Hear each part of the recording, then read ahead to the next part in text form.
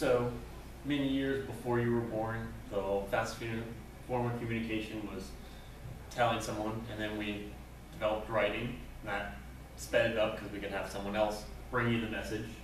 And then there was the, forgot what it's called, but you send the dashes, telegram, Yes, sir.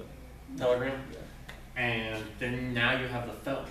Well, this naturally progressed to be able to send more information even faster. So we went from just having a phone to having a system of phones all connected together. Well, the internet is a collection of data so massive it couldn't possibly be compared to a phone.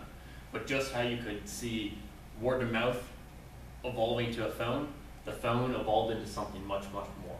The internet is an amazing place where everyone can share information and pull information from it. Everyone has the same ability to go to it to receive information and put their own information up. There are places within the internet that are not physical places, but they exist to hold information. These can be added to or subtracted from. There's physical objects that make these non-physical places a reality, and companies such as Google, which I'm sure you've never heard of, has created these physical places that are able to store this digital information.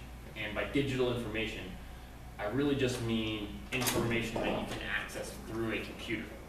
A computer is the device we use to use the internet, just like a phone is the device we use to communicate over telephone lines.